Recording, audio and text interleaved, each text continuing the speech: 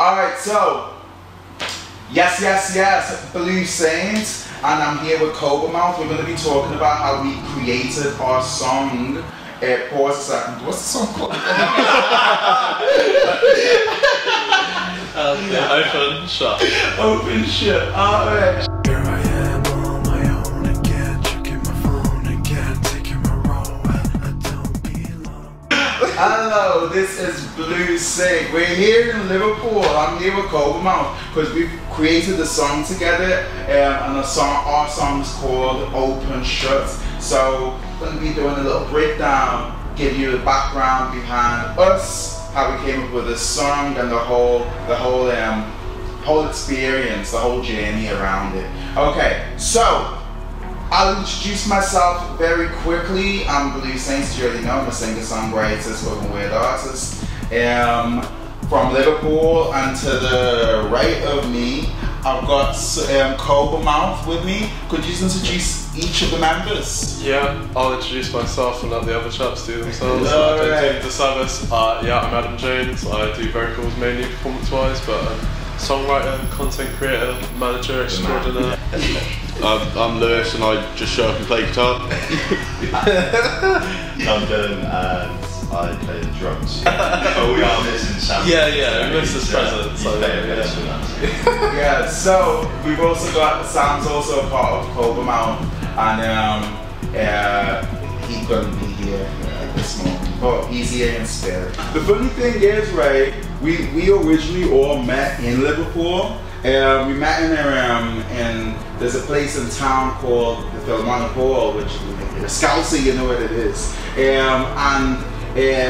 We met in a place called the Music Room there, Philharmonic Music. The music room over there, and we had a jam. Do you remember that? Yeah. So it's a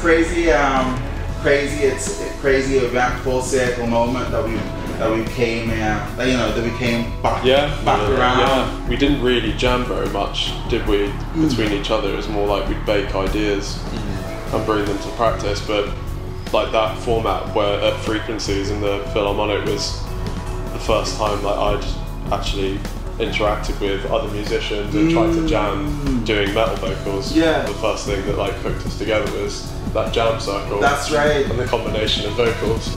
You was first called Black Leaves Wemby, and then now you're called Cober. What's the journey behind it all? Black Leaves Wemby folded in 2019, and we kind of felt that we wanted to do something different. It'd be cool to dive into how we came up with this song. How did this song itself come about? Here I am on my own again, checking my phone again, taking my role. Yeah. So it was a demo that I originally had. I think I had like a sample of some guitar that I'd stretched out, some 808 drums, and just like a verse over the top with that kind of chorus hook.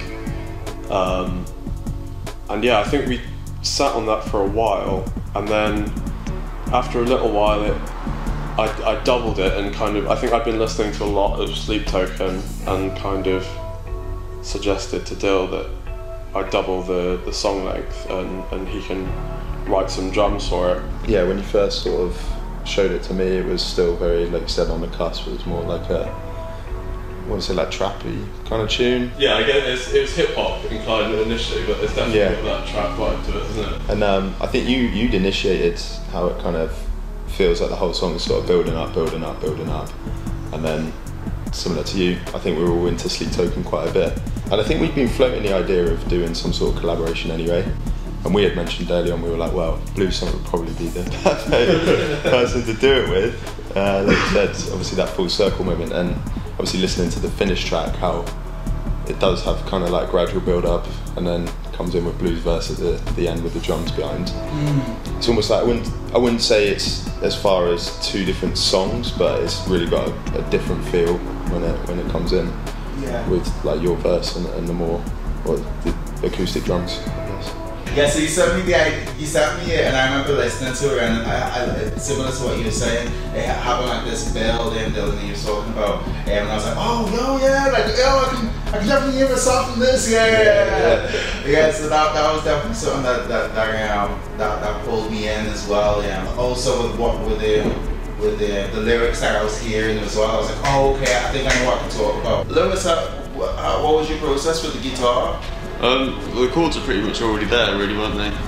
Yeah, I figured some stuff out on the baritone and just left it at that. Yeah. So it was pretty boring until you came along. But it was just like the same chords, but just picked and like part muted.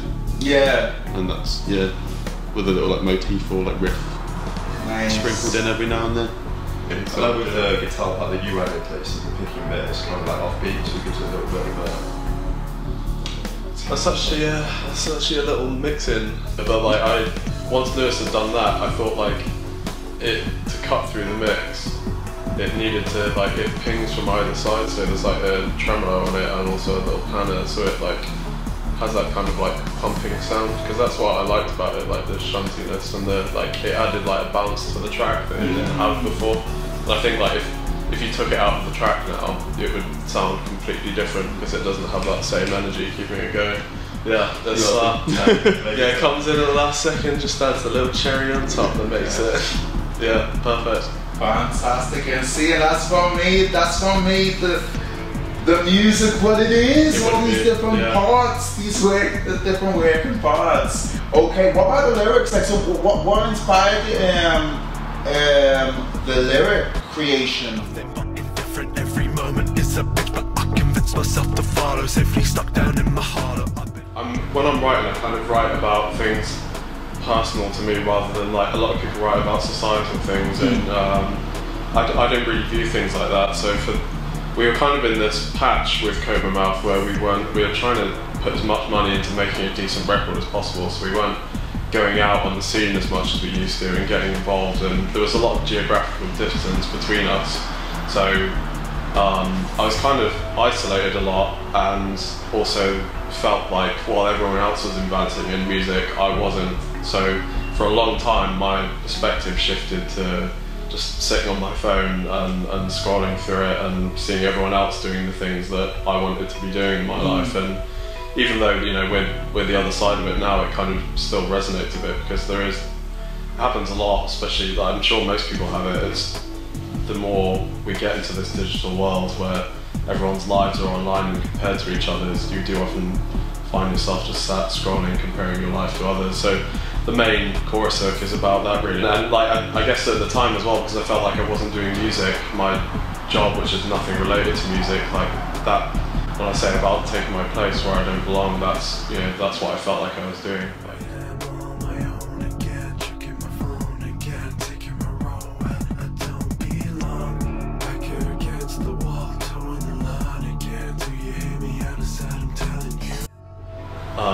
And the lyric verses discuss just my kind of position where I feel like I'm this kind of angry guy that wants these far out things in life, like playing shows and doing, you know, unconventional stuff for a living, but also I have to be this kind of indifferent character that's quiet and just gets on with it and tries to make the best of it that I can of situations. Cause I'm nothing but indifferent, every moment is a bitch, but I convince myself to follow, safely stuck down in my heart. I've been holding on to pointless notions of self-violence, timeless place where no one listens, suffered silence never glistens, finally got a part to live in.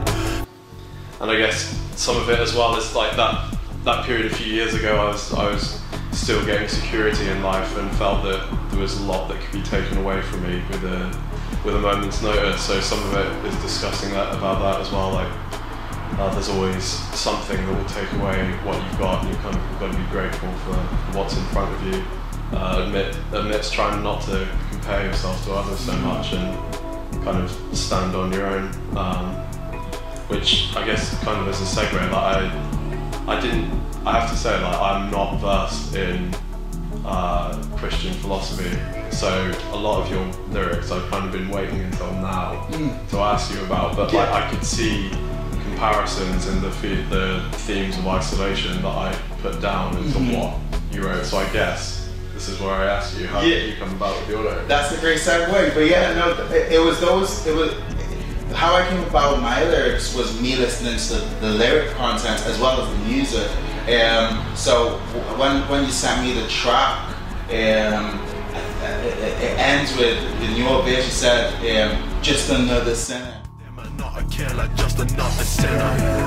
Yeah, that's exactly. So when I hear that line, as I'm listening to the song, it's got this feeling, and with the chorus as well. Like as you said there, a lot of the things that from my perspective is grappling is this feeling of feeling stuck, isolated, a lot going on, even touching on depression, wherever. The topical conversation of social media. I'm thinking of times when I felt that way. So I was writing from the perspective of a person, or myself, my past self, or myself in the future, because that's always going to happen whenever.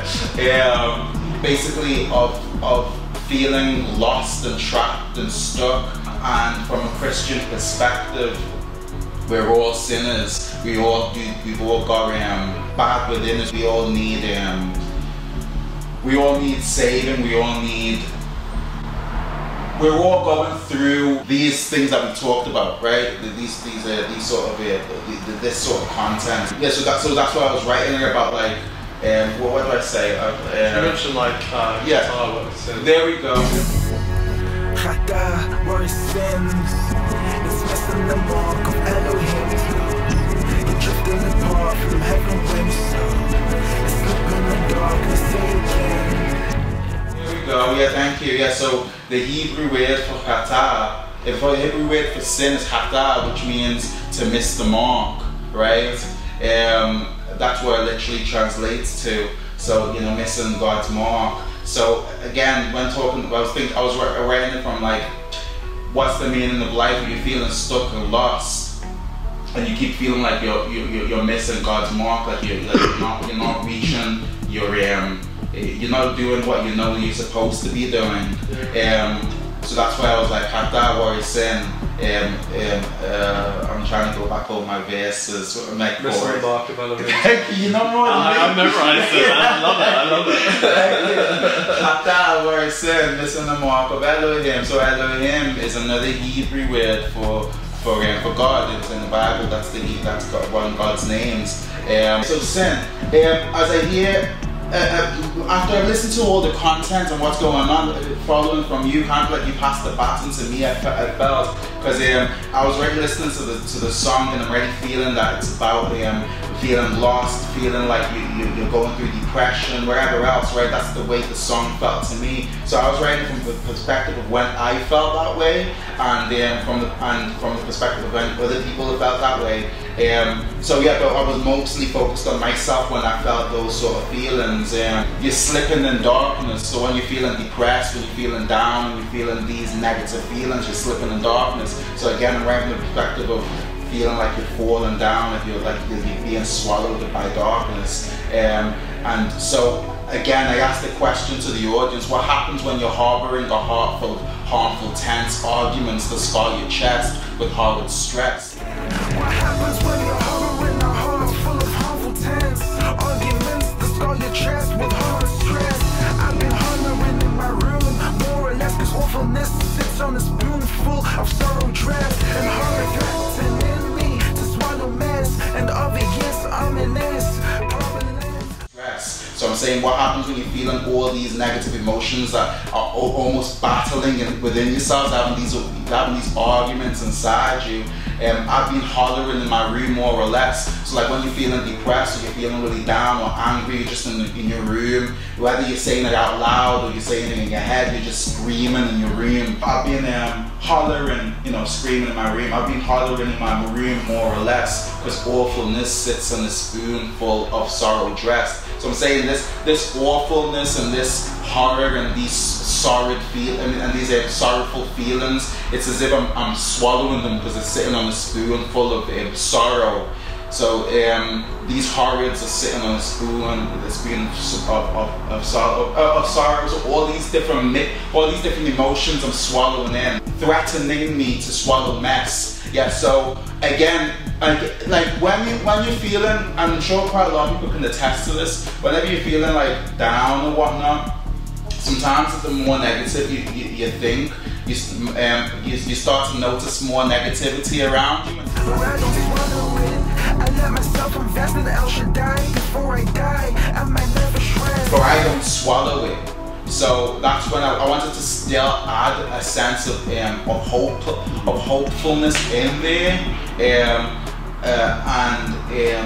be reminded that it's God that helps me come out of that. So I was writing from that perspective, but it can be used in a more general point of view, where it's like rather than falling down into the darkness, rather than taking that spoonful of horror and distress, wherever, like push it away. But I don't swallow it. I let myself invest, because I let myself invest in El Shaddai before I die, and my nefesh rests. So I'm saying, like I said before, whatever you put your mind on, wherever you focus your mind on, that's what you start focus. That's what starts entering your life more. Yeah. So that can also be flipped to say whatever you invest your mind on, whatever you invest in, that's what you'll see around you. So I said, I rather than invest in myself in negativity and darkness, I'll invest myself in El Shaddai and God.